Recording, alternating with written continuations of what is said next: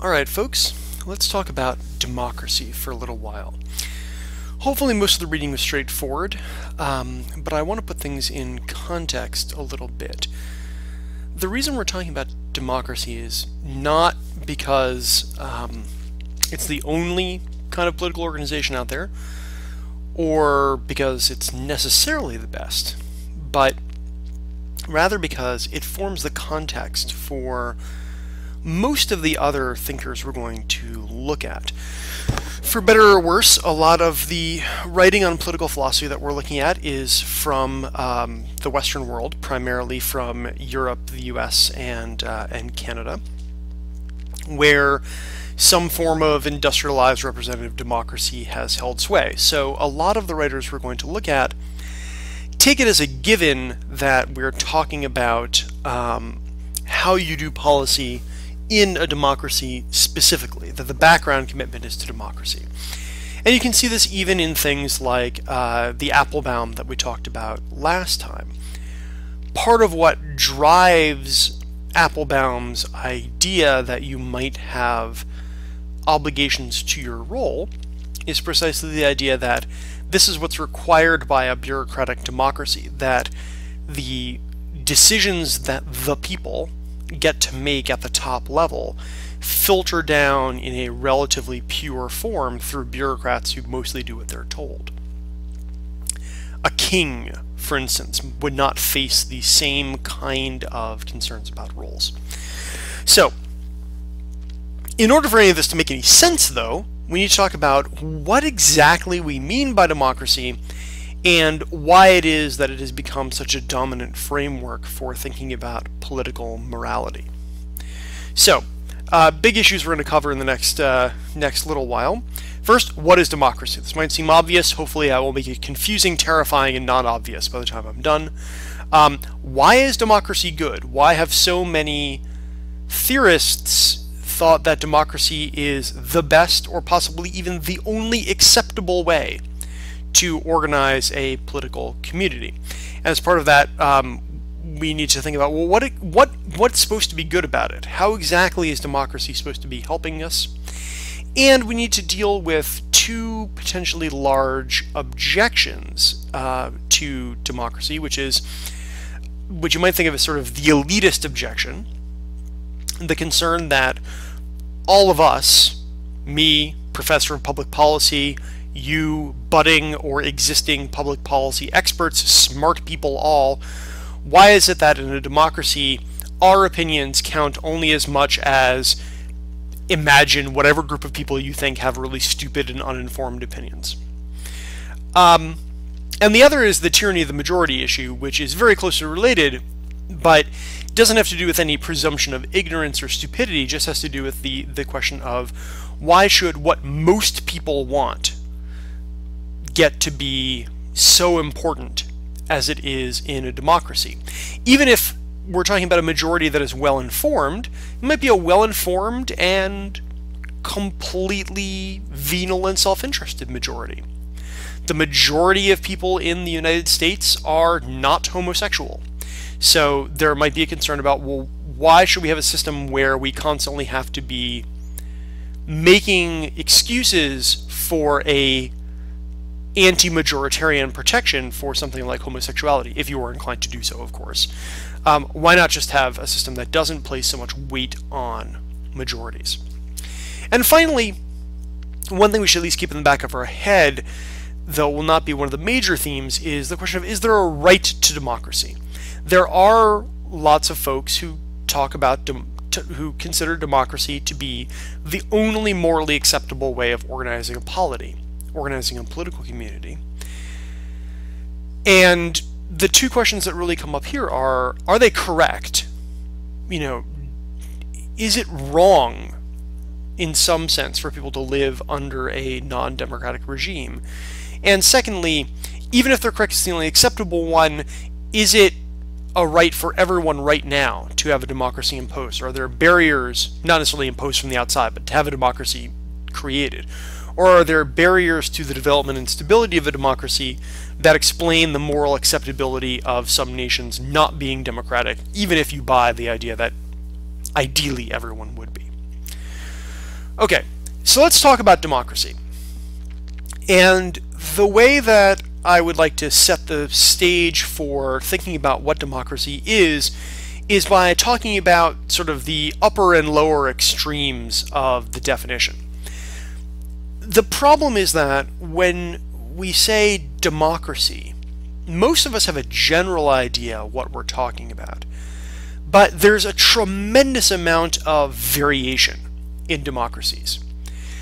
Ancient Athenian democracy and contemporary American democracy look very different as systems, both the context and the system itself.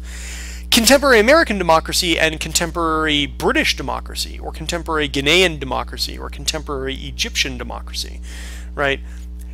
The differences may be less drastic, but they are nonetheless significant. And most of you probably know, there are all sorts of arguments about whether or not certain political organizations, certain countries' political regimes are democratic in name only, whether they sort of fall off the map of democracy even though they have some of the forms, or even if they consider themselves a democracy. So, for instance, the official name of North Korea is the Democratic People's Republic of North Korea. We can argue about it, and there's a reason why they call it democratic, but at the very least, what's meant by democratic there is very different from what most Americans or Europeans would understand by democratic, right? It doesn't meet the conditions that we would normally consider to be requirements of democracy, at least in our political tradition. So, before we talk about whether or not democracy is good and why it's good, we need to get a little bit of a handle on what exactly we mean when we say democracy. What are we asserting the ancient Athenians and the contemporary United States and contemporary Mexico and 19th century America have in common that does not apply to, early 2000s Zimbabwe or Iraq under Saddam Hussein or North Korea currently, even though they might call themselves democracies, they might have elections, that sort of thing. So, on one end of the scale, there are what we might call minimalist definitions of democracy.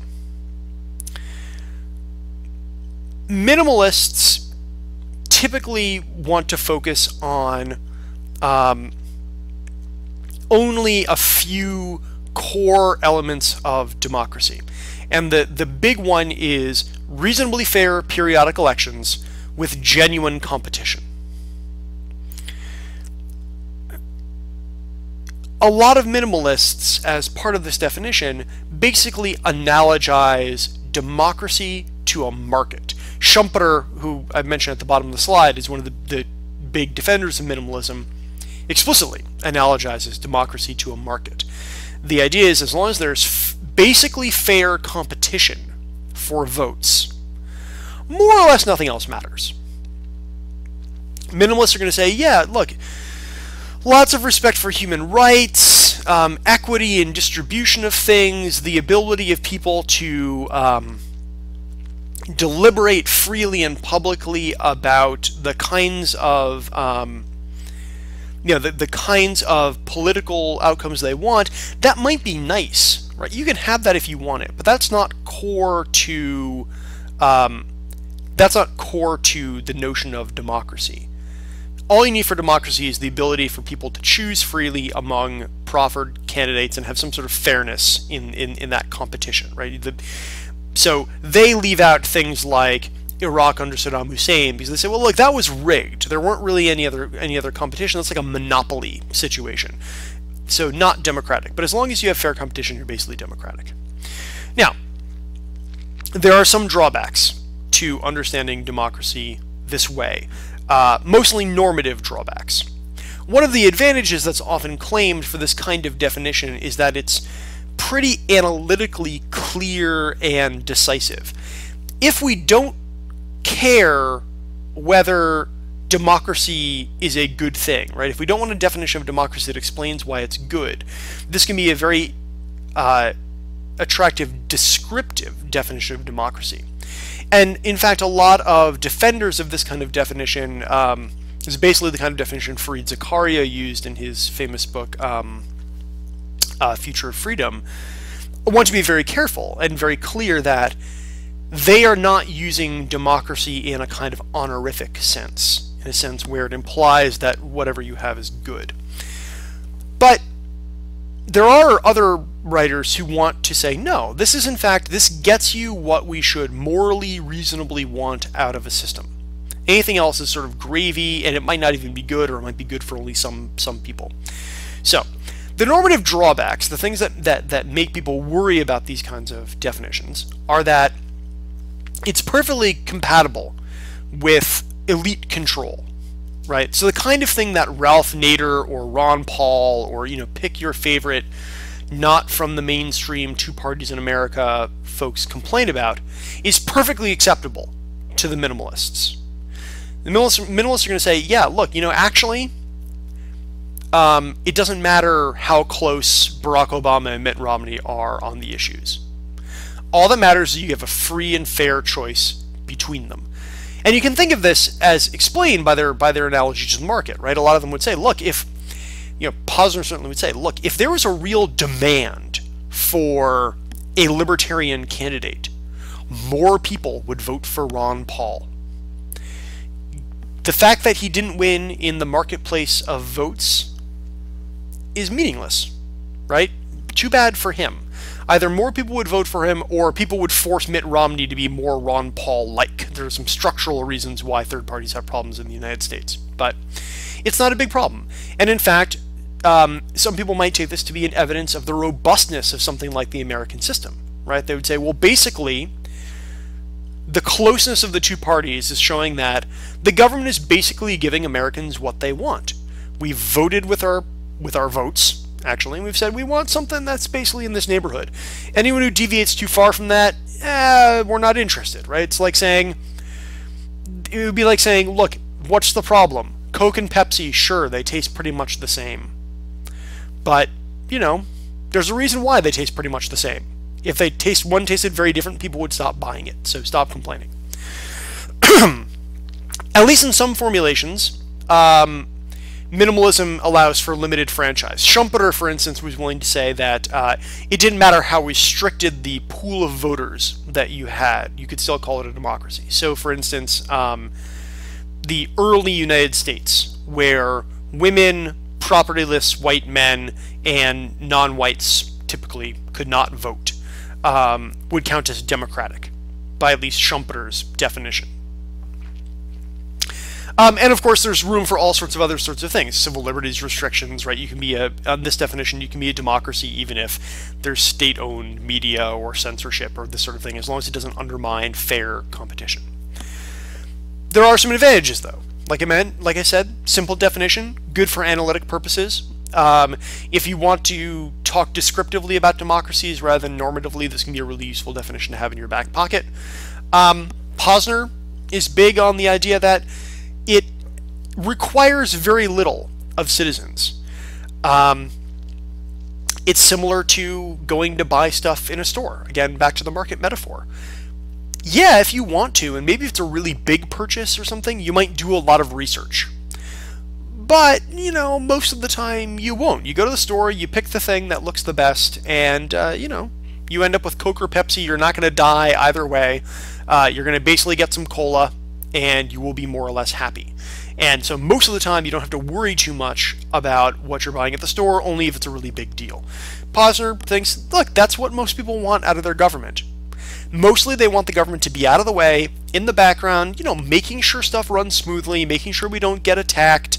But they don't want to worry about the details of bank bailouts, or foreign policy, or redistributive policy, or tax policy. They mostly want that just kind of run on its own and not have to worry about it.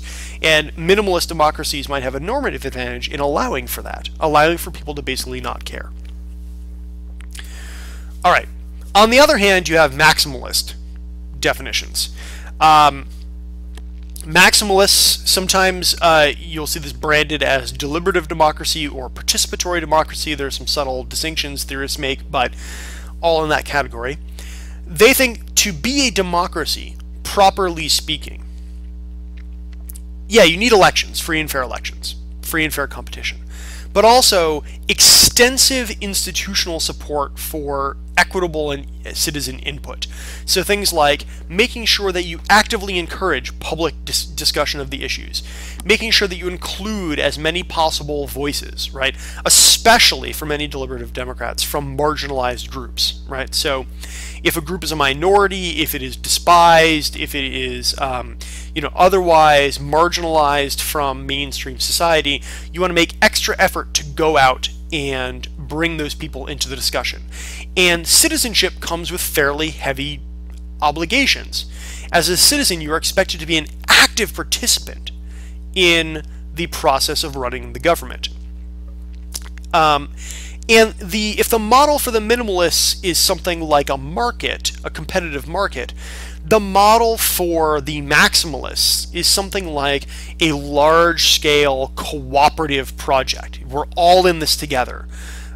Government is not just a regulator that keeps running in the back of our lives. Government is something that we should all be part of and making the public good as a group.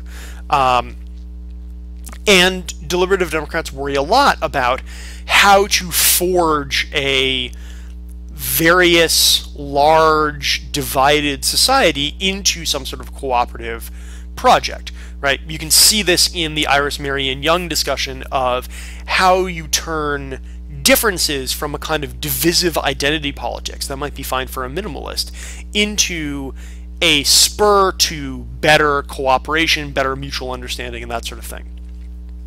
So, normative advantages of this. It's inclusive by design. It's egalitarian, again, typically by design. A lot of deliberative Democrats are very concerned with things like money in politics or other kinds of influence that will get your ideas heard out of proportion to their value as ideas. And ideally, it promotes a kind of deep compromise. The minimalists are happy with a system that allows the majority of people to win, the majority of people to get what they want. That allows the system to at least avoid making really huge mistakes. Minimalism avoids the new Coke of politics. But deliberative Democrats want something more. They want people to not just say, well, all right, my view won this time, your view will win next time, or vice versa, so we'll just wait for the next fight.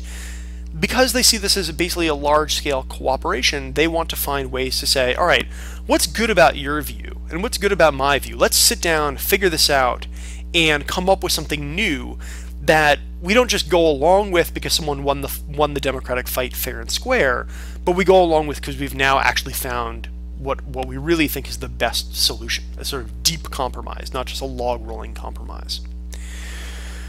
Disadvantages, again, fairly obvious one is extremely demanding of institutions and individuals. No actual democracy lives up to this. If it did, it would take a lot of your time up. So it's the anti-Posner view. This is the one where you're at community meetings all the time. If any of you have been involved with any sort of grassroots organization, you can see why this might be a problem. I've sat at meetings where we spent 2 hours trying to figure out how we were going to decide what we were going to do. So not even deciding what we're going to do, deciding the procedure by which we would decide what to do. So yeah, that's not for everyone any of the time, and even people who really are into that stuff, even if you've been to every single meeting of your local Occupy Wall Street, probably occasionally you need a break from it. This would be your life under an ideal deliberative democracy. It would be being a citizen would be a big deal, take a lot of your time. Possibly a little bit less obvious, and certainly in tension with the intent of the view, there's a concern that it might actually end up being elitist, despite itself. We can get into this more in discussion if folks want the details, but the basic idea is that deliberative democracy, by requiring that citizens come together in certain ways, we come together not just to yell at each other, not just to fight, but we come together to deliberate together, to try to come up with a new political idea. That's actually hard for a lot of people. It can be practically hard. Again, you know, you might be the sort of person for whom going to an activist meeting is not your cup of tea, but you can do it if you want to, right? Someone who is poorer, who might be working many more hours than you, may just not have the time and energy to do it.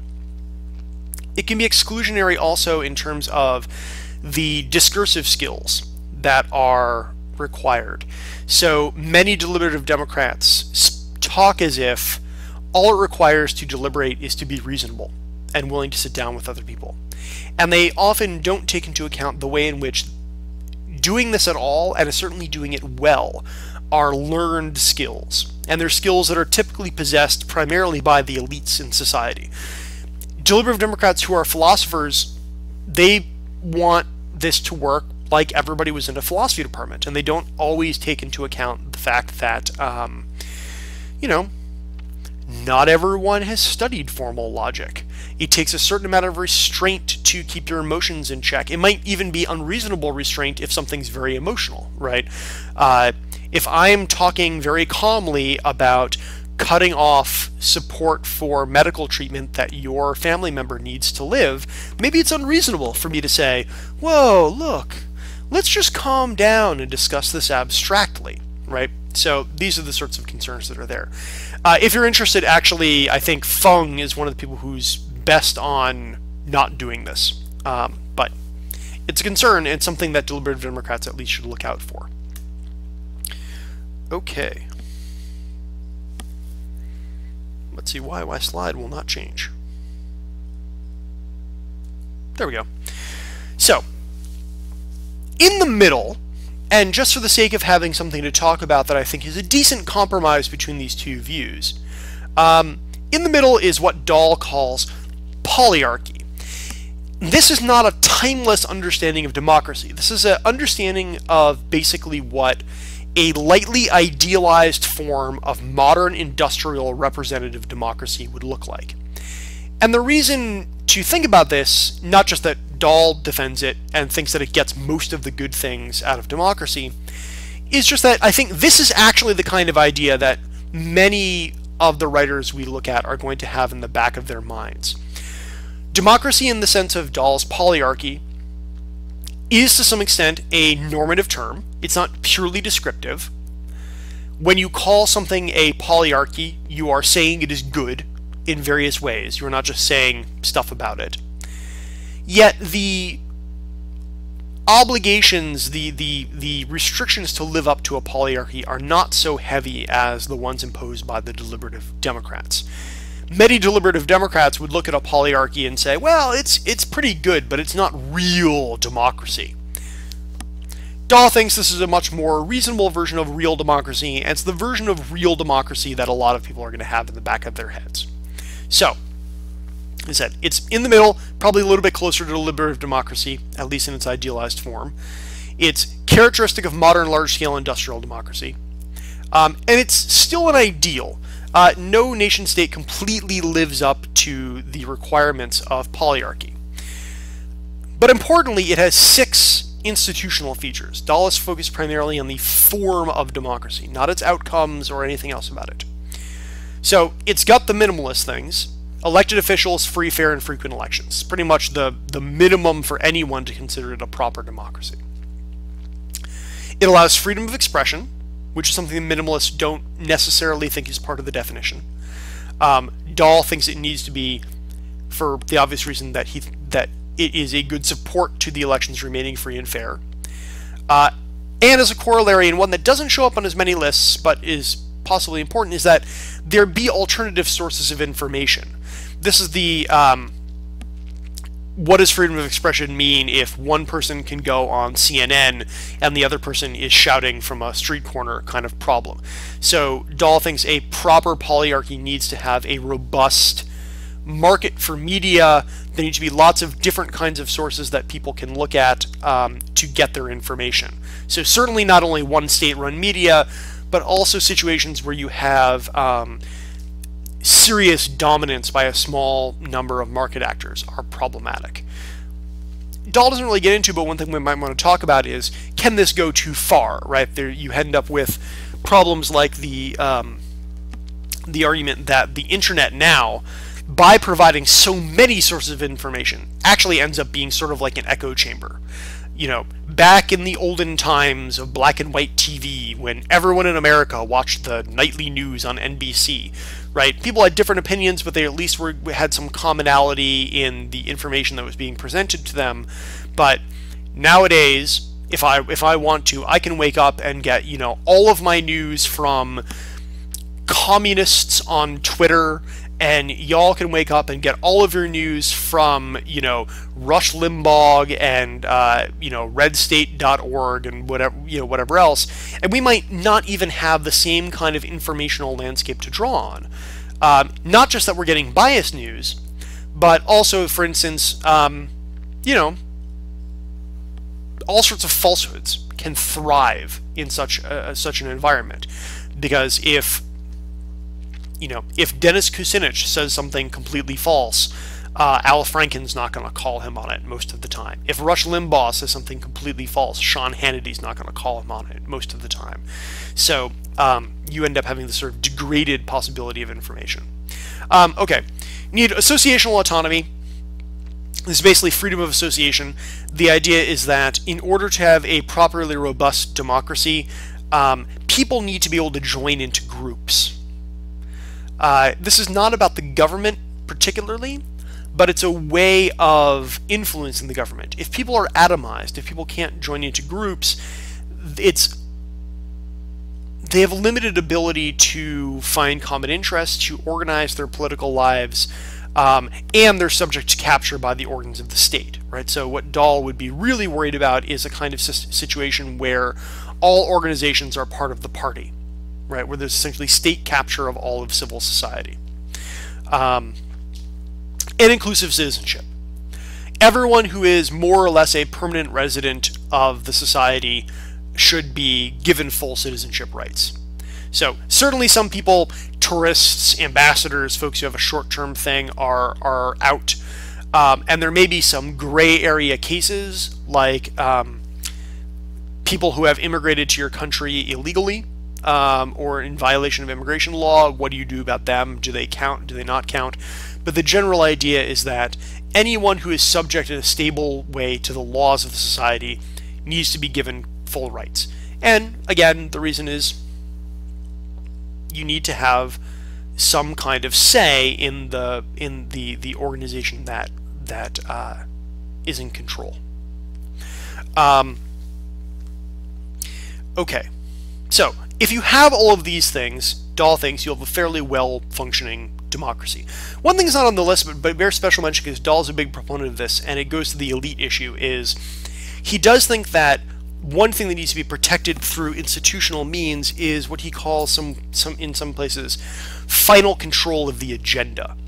And the reason for this is that in Dahl's vision, and this is what makes him a lot closer to the deliberative Democrats than to the minimalists, is that democracy is not just about people choosing from a menu of options that is provided for them.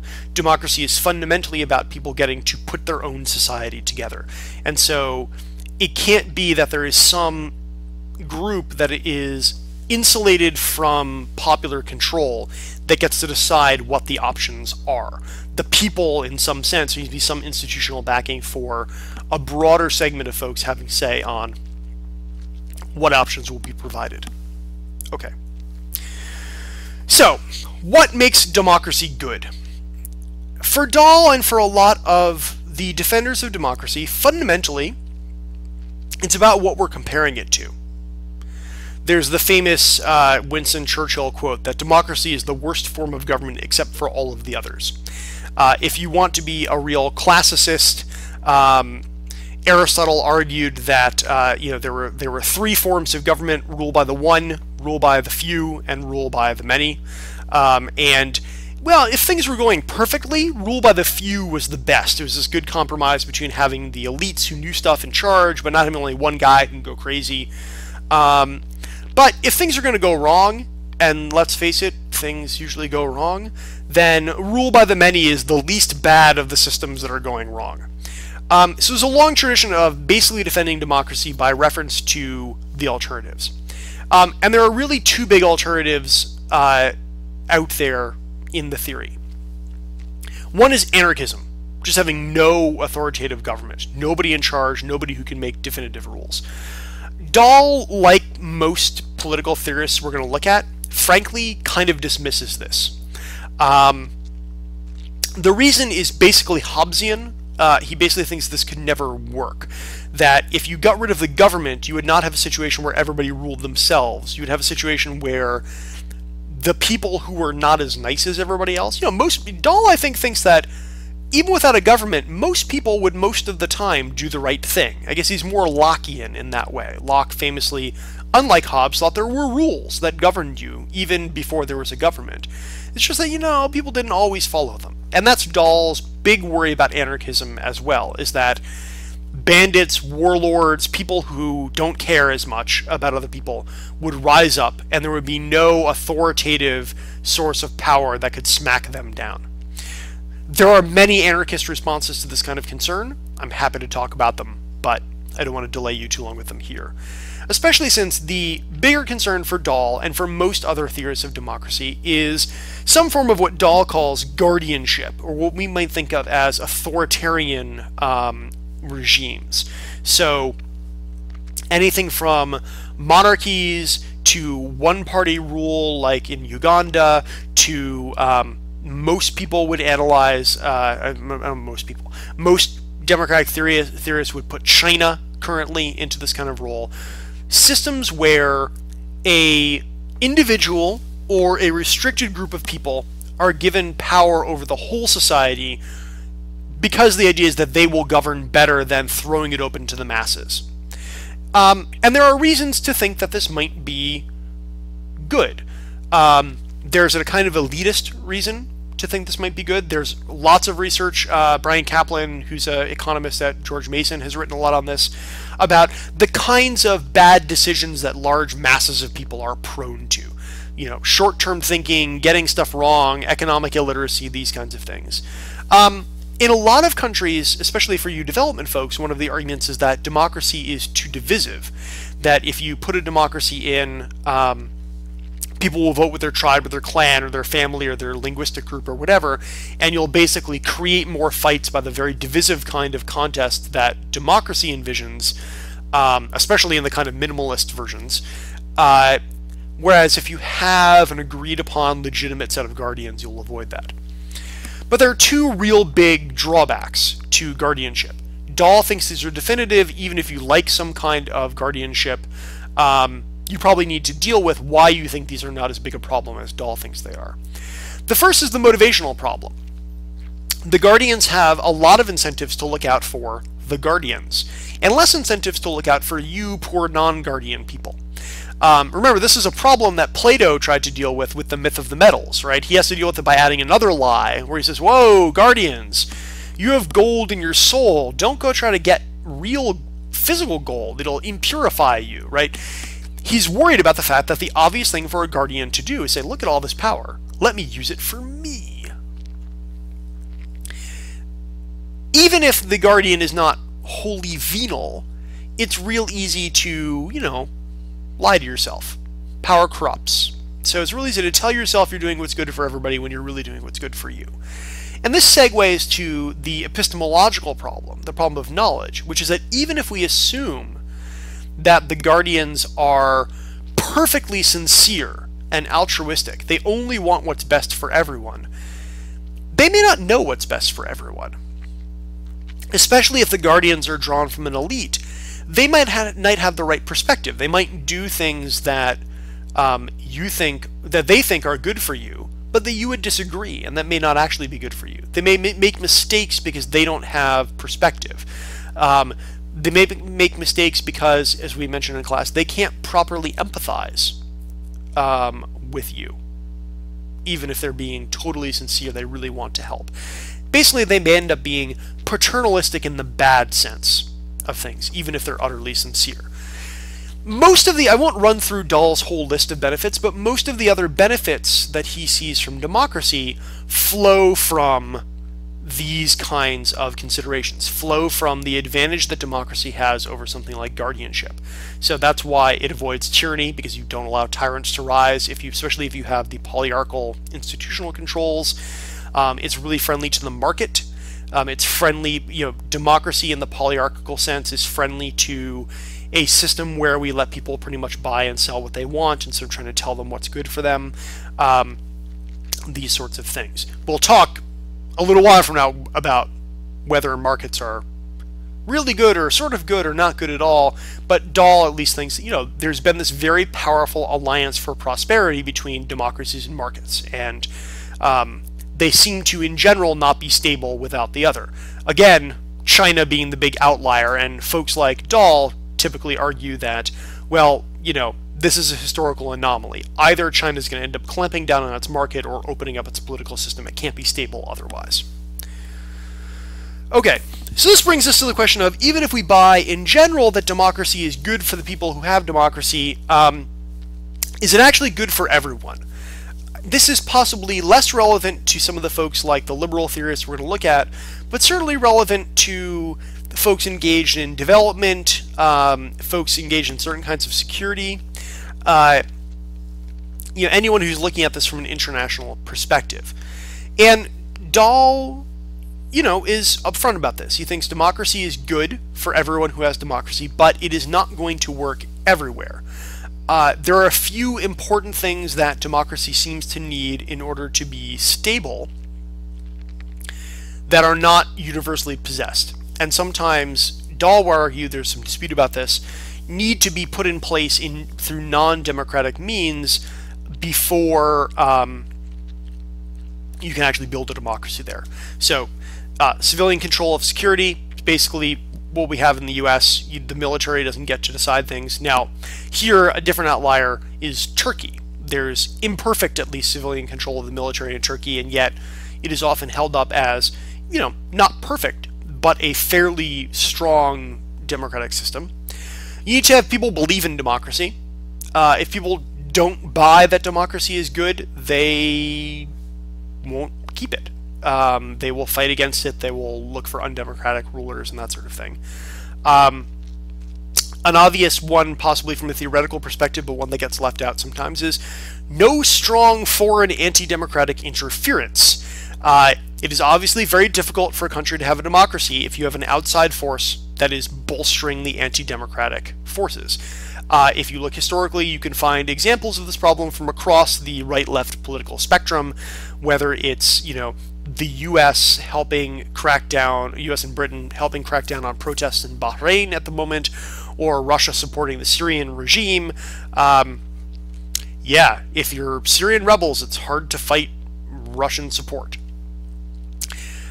Dahl thinks that there needs to be a market economy, the same way that historically markets have not been stable without democracy. Dahl thinks that democracy, certainly it's true that historically democracy has gone hand in hand with market economies, but Dahl thinks this is not just accidental, they need to go together. And reasonable wealth. If people are poor enough, they're not going to care enough about their democratic system to preserve it, is at least the argument. They will be easily captured by individuals who promise to help them out of their dire economic circumstances at the expense of democracy. And then this fancy thing that we'll come back to in some ways later that Dahl calls weak subcultural pluralism. And what this means is that people have identities that are not just congruent with their national identity, but that these identities are not extremely strong.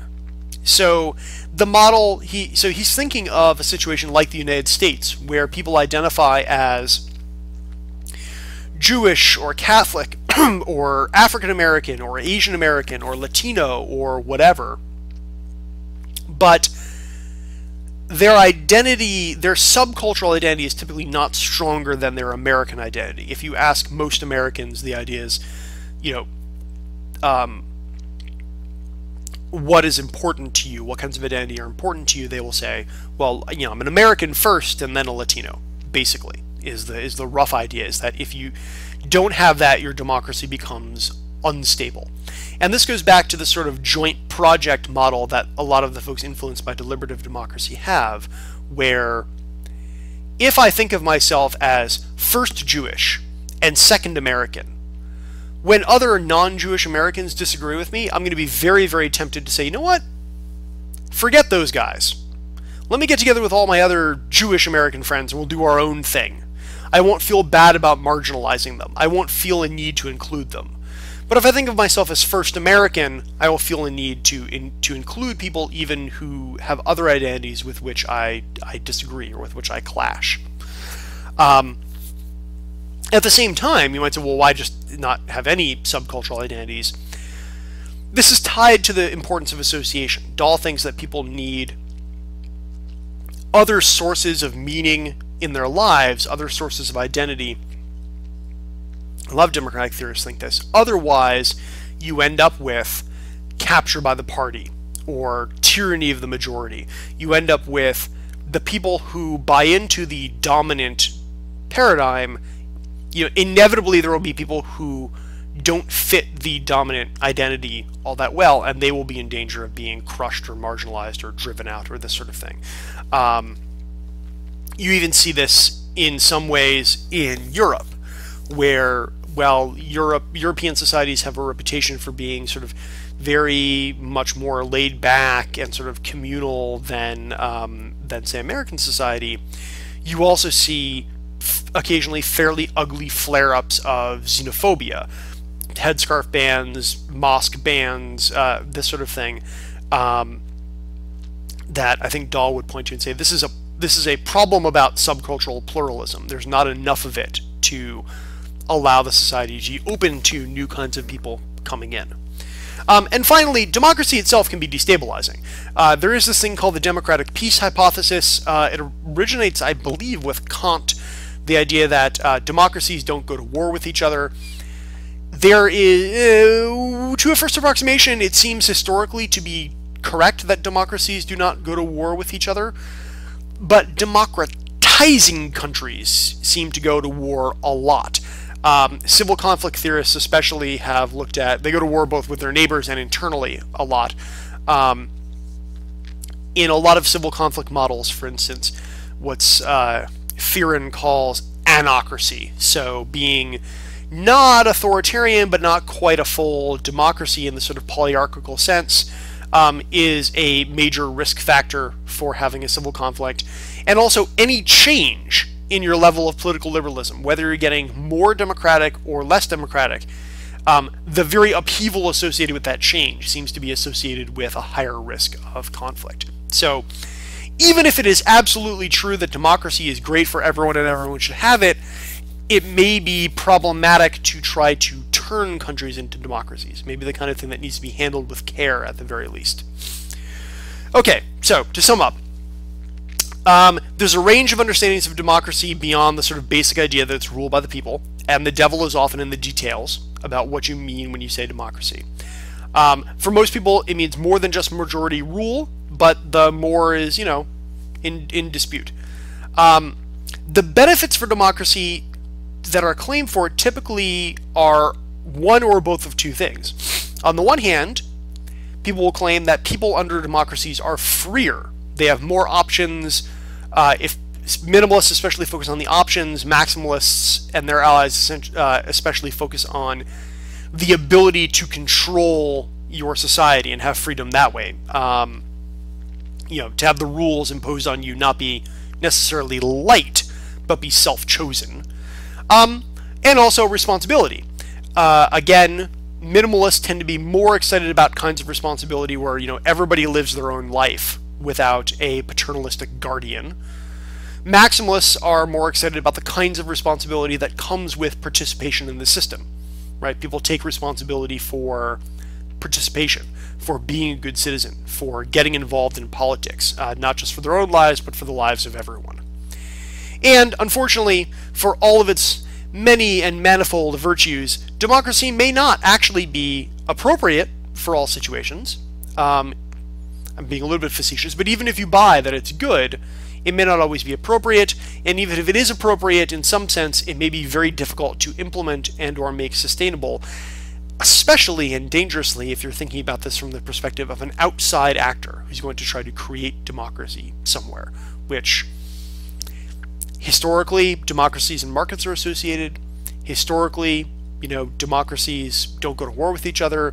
Historically, imposing democracy, really, really hard.